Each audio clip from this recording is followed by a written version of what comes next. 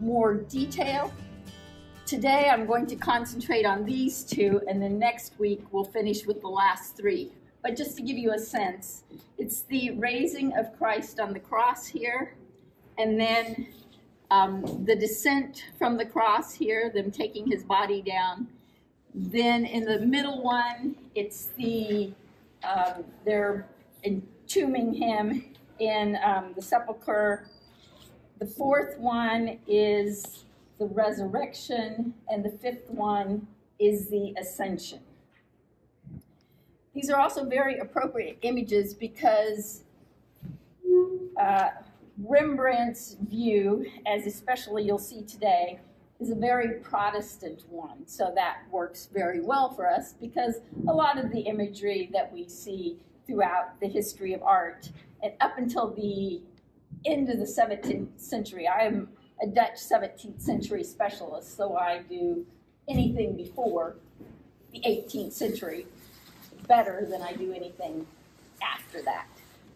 But most of the imagery that was created was for the Catholic Church. And, you know, initially when there was the schism, the separation and the Reformation, then there was a lot of uncertainty about how images should be used or if they should be used in, you know, church settings. And in many cases, especially in the Netherlands, they went through and destroyed all of the Catholic imagery. Martin Luther thought that there was a role for imagery in churches and in a devotional sense. And John Calvin came around to that later also. So these were images that were created for this individual here. This is Frederick Hendrick. It's a portrait that was done of him in 1631, so right at the time this imagery was being created. He was the ruler of the Dutch Netherlands. So there were 7 provinces in what today we know as the Netherlands. And prior to that, the Netherlands had been joined with what is now Belgium, which remained primarily Catholic. They had been one entity controlled by the Spanish crown. And so the Netherlands was separating out. They became Protestant, and this was painted of that ruler, Frederick Hendrick, who, so this is all kind of a fun play today, but his grandson was William II, became William II of England, who married one of the Stuart rulers. So there are some in my family who think that we are tied to that royal line.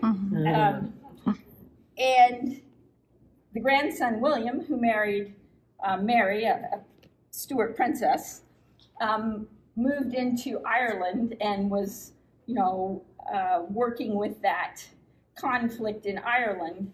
And the northern provinces became Protestant. And my great-grandparents on my mother's side were from that area. So that's why I wear orange, because they were of the House of Orange, which was actually a French province. It becomes very convoluted, but anyway. So he was not a king. The Netherlands now has a monarchy, but he was not. He was the stadhouder. He was the military and the political ruler. And he was working to embellish his court because his peers were the King of England, the King of Spain, you know, the royalty in France and in Italy. So he's wanting to decorate, embellish his residence with imagery that rivals those other courts. And he had help in doing that. The other individual there is his secretary, Constantine Howkins. That painting dates from 1641, so a little later. Constantine was a very well-educated individual. He was connected with individuals, again, throughout much of Europe, and he was corresponding with them, and he was also working to, again, enhance the credibility, the reputation, the appearance of the Dutch court. And so he saw Rembrandt's paintings, and he wrote about Rembrandt in his autobiography in 1630. So again, right before these paintings were created, that he believed that despite their inferior teachers, that Rembrandt and, oh, maybe I should just go to this. So, Christ crucified, and that version is by a pupil, friend, co-student, a man by the name of Jan Levens. Both of these paintings were actually commissioned by Constantine Howkins for Frederick Henry. So Constantine writes that despite their inferior teachers, he believes that Rembrandt and Jan Levens would soon surpass Rubens, Peter Paul Rubens. He believed that Rembrandt was better at portraying the essence of his subjects, and he makes his works more vivid. So clearly the two painters were given some direction. They were given the direction of putting it within an oval format, which is the format then that was followed for the rest of the 5 paintings. And they're both set against these dark backgrounds so that the body of Christ, in both cases nailed to the cross, stands out. And as I said, this one was judged to be more realistic. Christ seems to be more in agony as he's communicating with God the Father in these moments before his death. I have a question. So, the body of Christ there looks beautiful. It doesn't look as though he was tortured prior to his crucifixion at all. But in the passages of the Bible, the Romans did torture him with whips, with hooks on him, tear at his flesh and everything. I think that, well, I don't know why he's not showing them. I mean, on the Levens, you can see that the blood has run down his side from the piercing by the spear. You know, I'm sure there was some reason for that. I don't know why he would have chosen to do that. But the idea was that, you know, it's that moment, I think, more of the communication between Christ, the man, and his heavenly Father as they're dying. So these are the first 2 paintings that Rembrandt did. So Rembrandt won the commission, and all of the paintings have the curved top, but not all the images that you find on the internet have the curved top, and this was one of the better ones, so that's why it's not showing up here. And what you have here is the raising of the cross, and then Christ coming down from the cross. And Rembrandt was chosen also in part because he was trying to be very faithful to the world around him. So he was, you know, observing things. He was trying to put that into his paintings, which included facial features and gestures to convey the you know, weight of the story. And I'm just showing these to you so you kind of get them in your mind, because when Constantine Hawkins wrote that he thought Rembrandt's was going to surpass Rubens, you need to know what the Rubens look like. Oh, before we get there though, sorry. So, this is the raising of the cross, which is not really a typical scene through the history of art. Usually, Christ is already on the cross. So this raising of the cross was kind of a new element, and I think it was being introduced right during this time period at the end of the 1500s and into the early 1600s, because it's a little more dramatic. So it's not strictly biblical, but obviously for Christ to have been raised, they had to have gone through some kind of process. So that's a new thing where you can't really trace that through art. But what you can see are these images of, the taking down of his body, which is often called the deposition from the cross. So here, this is an Italian one. It dates from 1432 to 34, and it's about 6 foot by 6 foot.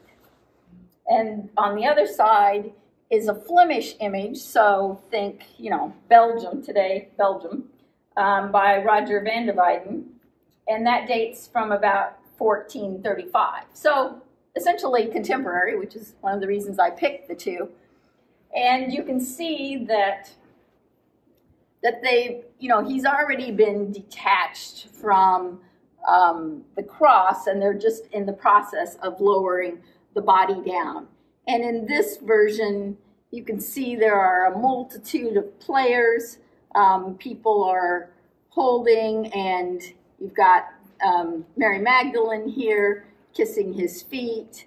And it's kind of it's set in front of a Italian countryside, and it's a very busy scene, I guess. And the Van der Weyden is also sort of a busy, crowded scene because the figures are larger and you don't have any kind of background. But this became a very influential painting, the Van der Weyden, because of the emotions that are depicted on the faces of the individuals who are surrounding Christ there. And this was commissioned by a militia group and the archers. And if you look at Christ's body, he's kind of in the shape of a crossbow, which was a subtle nod to the commissioning group. And again, a lot of attention to rich fabrics and the detailing in, this is probably Joseph of Arimathea there in the very rich robe. And the faces may include members from the militia group who were commissioning this work. This one's also very large. It's 7 by 8, almost 9 feet. So large paintings.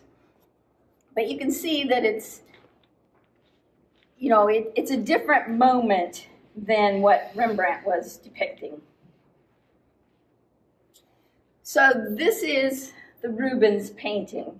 It's the raising of the cross. It was done in 1610 and 1611 and was intended for the Cathedral of Our Lady in Antwerp. Actually, no, that's where it is now. It was actually intended for another church in Antwerp that has since been destroyed. So they've moved it into the cathedral. And it was primarily funded by a wealthy merchant in Antwerp. And it is 3 panels that, large altarpiece. It's 11 by 15 in total.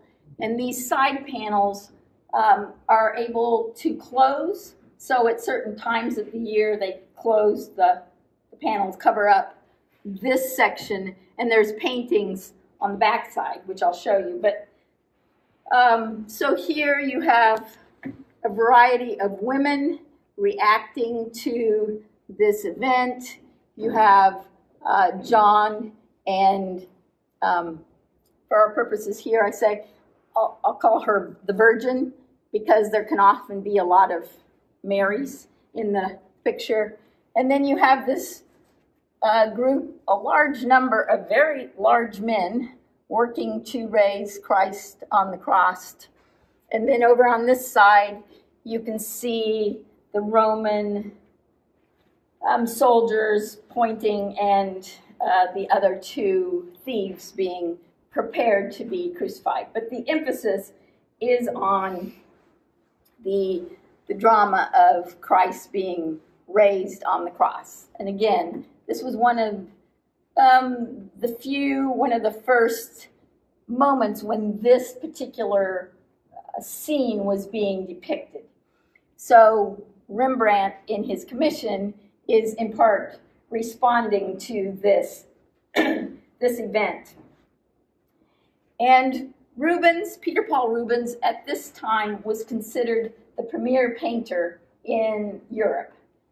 He lived and worked was part of the Belgian court, and he was Catholic, but he served as a diplomat for the Spanish crown, and so he made trips to England, he made trips to Spain. He spent time in the early part of his career. He spent several years in Italy, traveling around, copying images, so that he, came back and had this large body of works in his background. And then he utilized that imagery and put it into his paintings. So in his depictions, which well reflected the Counter-Reformation take of how art should be functioning for the faithful, God is depicted as being victorious. He's triumphant. So he utilized those classical Roman sculptures, Rubens did, to, imbue his figures. So Christ here is a very heroic figure, being raised on the cross. He's looking heavenward, but we don't see, again, much agony, I think. I mean, it's more of an event. And then all of these figures here that are working to raise him are also influenced by those images that Rubens had seen in Italy, in Rome. And in fact, some of these might be influenced by Michelangelo's figures too.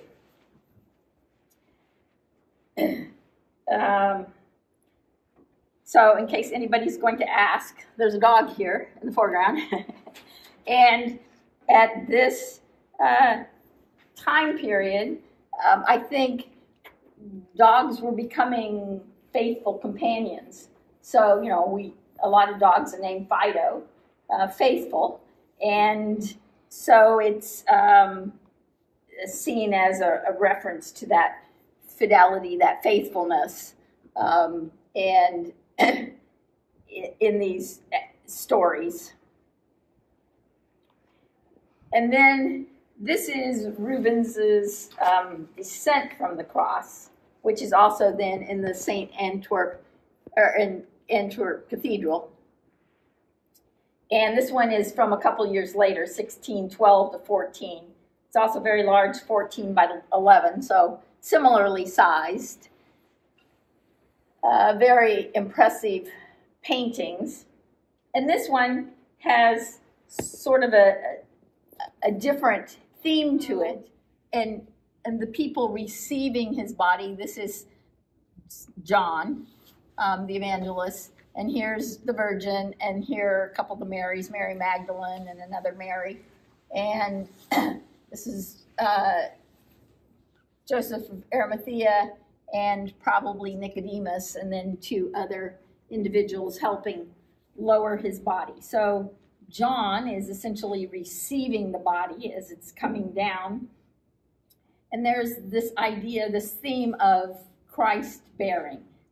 So here you see the interaction with the Virgin Mary coming and interacting with Elizabeth, her cousin, and Mary is pregnant. So she is bearing Christ here.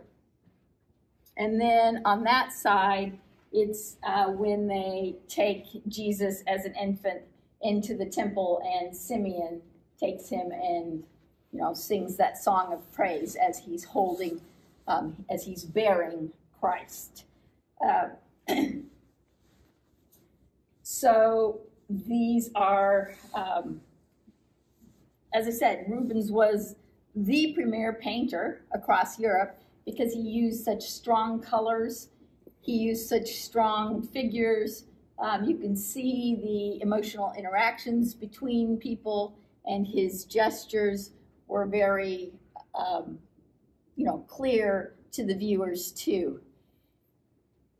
In both Rubens and then Rembrandt, we'll pick this up, you can see that there's a contrast between the white of the shroud that's behind Christ and the white of his body. So there's, attention to detail and strong emphasis in those color changes. And I asked in the previous painting, it was Riverside. Yes, is there significance to that venue of the crucifixion by a river? Or am I seeing that correctly? I don't think there's a river here. Oh.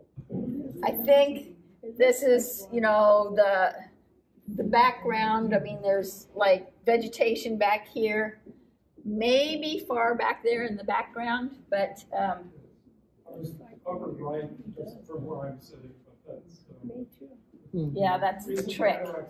Actually, up here, there's an eclipse. We're getting ready for the eclipse. You know how it said in the Bible it becomes dark.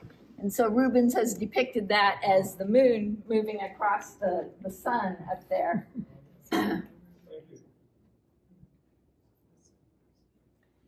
So this is what on the outside of one of these panels. On the outside of one of these. I think it must be on this one. But this is Christopher carrying Christ. Was that in the prayer this morning? No.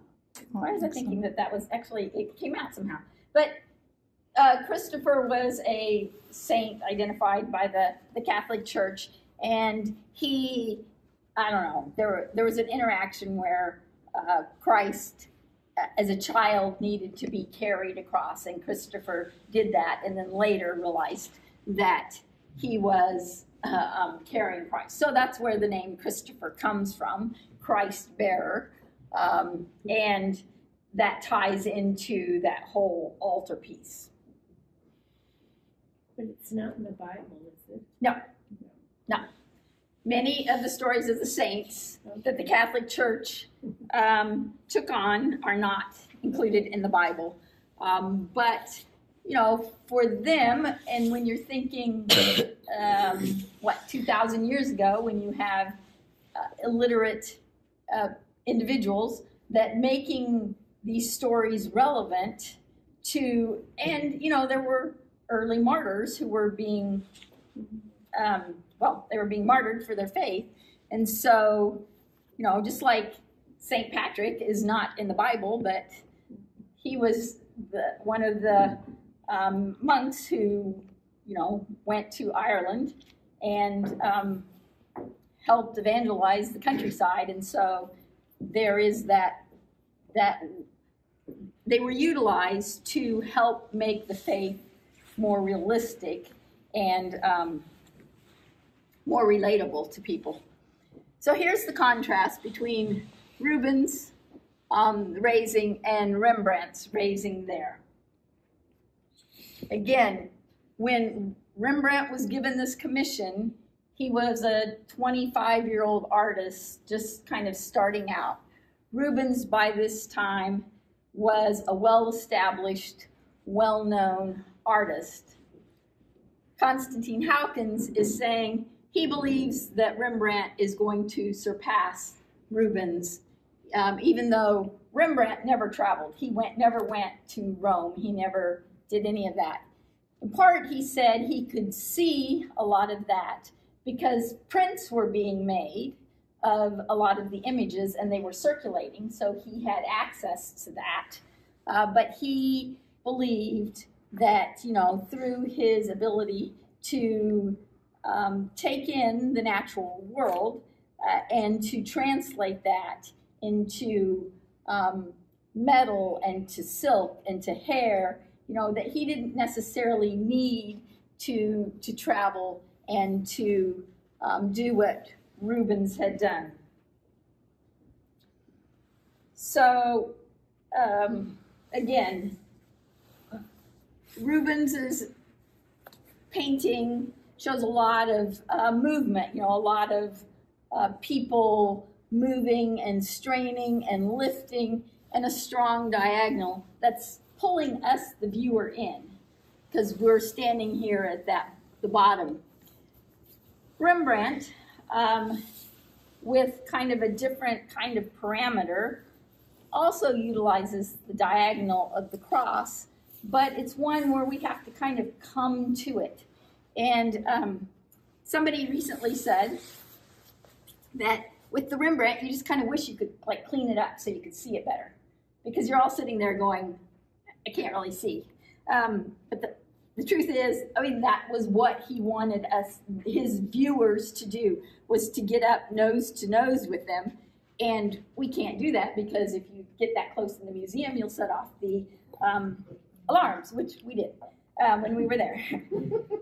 So, the paintings are much smaller, but they're meant to draw you in. And of course, when he was painting them for his patrons, they could get as close as they wanted to or needed to kind of see the details. But I think that they still work because there's still that element where we're trying to see it and trying to get pulled into it.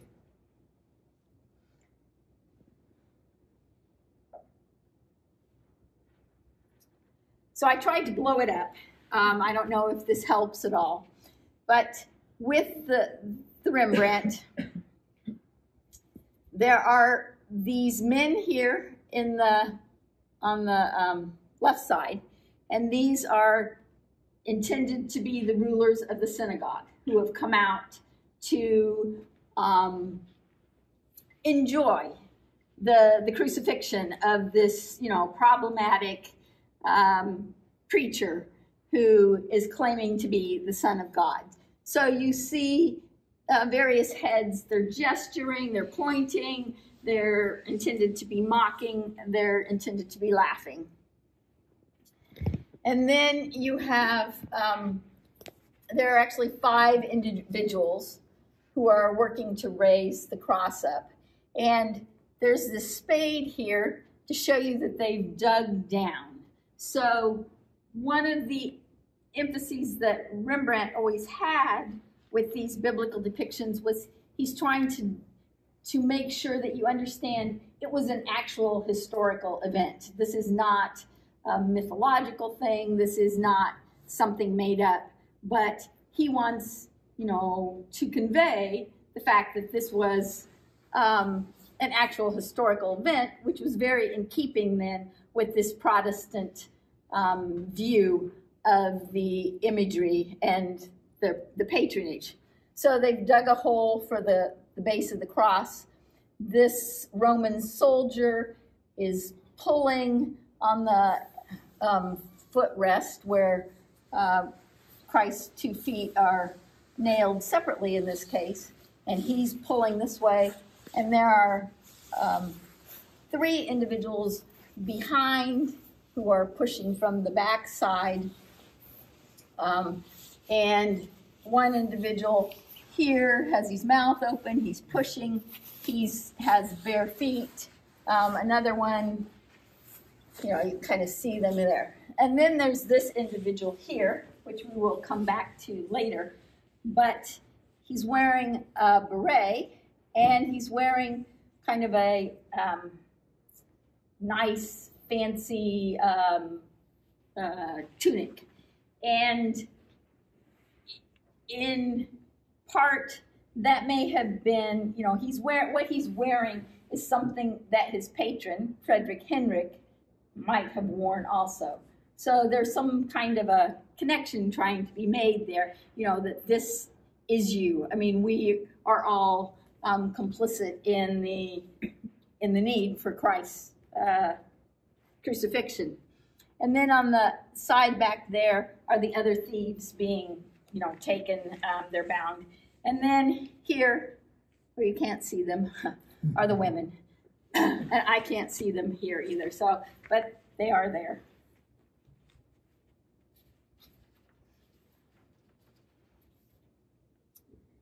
So then the contrast of Rubens' descent and Rembrandt's descent from the cross. This painting, Rembrandt actually probably saw in a print. So there had been prints that were made of this and were circulating. So he might have seen it. And I think that, there are similarities between the two. And in both, you have the white shroud that's been, serving as a backdrop, as the cloth that's, helping handle. So it kind of provides some separation between Christ and the body. Rubens' figure of Christ is, again, that heroic figure, and very, well-muscled,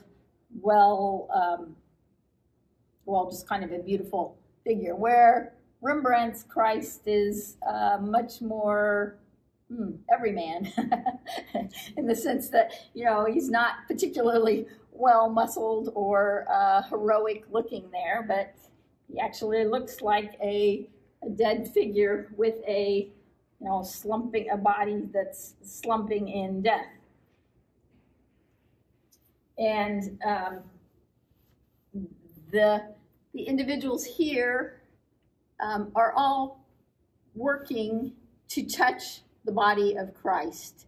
You can see that almost everybody has their hand on him, which would have tied into that sense of the sacrament, the body and blood, Holy Communion. So as part of the Catholic theology at this point, there was that emphasis on the sacrament of Holy Communion, and this is kind of playing that out. It is interesting that in the Rembrandt, there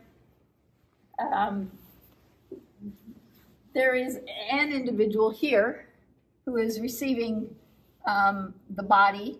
He's not specifically identified as John, like this individual, but he is, catching the body as it is coming down. And with the onlookers, so here you have the Marys here, two of the apostles here, and this would be Joseph of Arimathea there. Shana? Yes. On the Rubens, on the right-hand side, what is that man holding in his hand? The guy above John? Maybe it's just an opening in the, from where the Here? cross, is that, he's holding something, or is that just the backdrop? That's his elbow, I think. Oh. So he's kind of coming down the ladder, I think, and he's holding maybe part of the shroud there. Okay. I don't know, it's a little hard to make out. Okay. But that's what it looks like to me. It looks like in the Rubens, they're all bodybuilders. Sorry? They're all bodybuilders. Big Yeah. muscle. Yeah, because that's that heroic. Yeah. Yeah, I mean, and that's you know, Rubens had gotten that from going to Rome and, you know, copying those Roman and Greek statues, because that was really the only source for nude bodies. So, you know, Rembrandt didn't always have those same kind of resources. But again, it was meant to be more of a more personal interaction with Christ and the body. But I do want to point out that this individual here who's holding the body is also, he's got his mouth open, and you know, he's right above the blood there, and he's holding the body. So it's a little bit of a Catholic element, actually. It's that receiving the body and blood too. And I don't know, I mean, the explanations that I read said that, you know, it was kind of a nod to not only the Catholic, because there were Catholics that were coming through the house of the ruler, but you know, so it just made it a little more interesting. And then again, I tried to blow it up, so here you can see the Marys, and there are actually more of the disciples back here, but you can really only see these two who are, you know, mourning and twisting their hands and reacting in sorrow.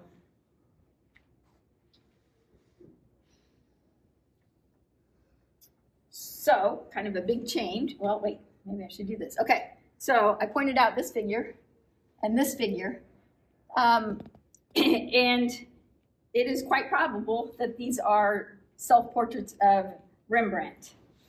And so this is the end wall of the Sistine Chapel, the Last Judgment. Here's Christ in Majesty, and right kind of below him is the figure of Saint Bartholomew, the disciple Bartholomew. And Bartholomew in the traditions was flayed alive as his martyrdom. So he's holding his flayed skin there. And the face on that flayed skin is a self-portrait of Michelangelo. So there's a tradition of artists including themselves in some of these paintings, not necessarily entirely as a, you know, I'm there, I'm becoming famous, but rather if they were as well known as these three men, as you're going to see, were, they're the stand-in for every man, every person.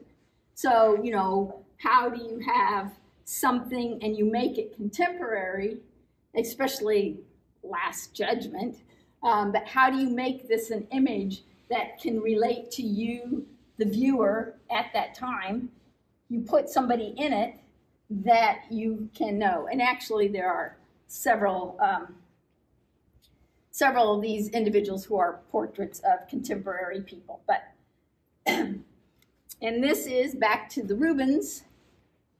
This is a self-portrait of he and his wife, his first wife. And then you look at this figure here, and there he is, including himself in the raising of the cross. Again, to demonstrate that we are all complicit in the sins of the world that necessitated the crucifixion of Christ. And then back to the Rembrandt. So as I pointed out the first time, that this, you know, he's wearing this tunic that would have been very contemporary. It's very wealthy, fine fabric. It might have been something that his patron would have worn, Friedrich Henrik, but this is intended to be Rembrandt standing in as every man. So he's not including himself as a, you know, saying something about him specifically, although, I mean, it certainly works that way over the centuries. But it is intended to be him, you know, putting himself in there as every man, that we're all complicit, which, again, he's a rising star in the Netherlands. And so, you know, he is a figure that would have been known. It would have worked well for that. Same depiction, and then you can see both of these individuals have, you know, some of his features. So again, he's including himself in those scenes, because these were really meant to be devotional images. They're really meant to involve us, the viewers. So that's where we'll end today.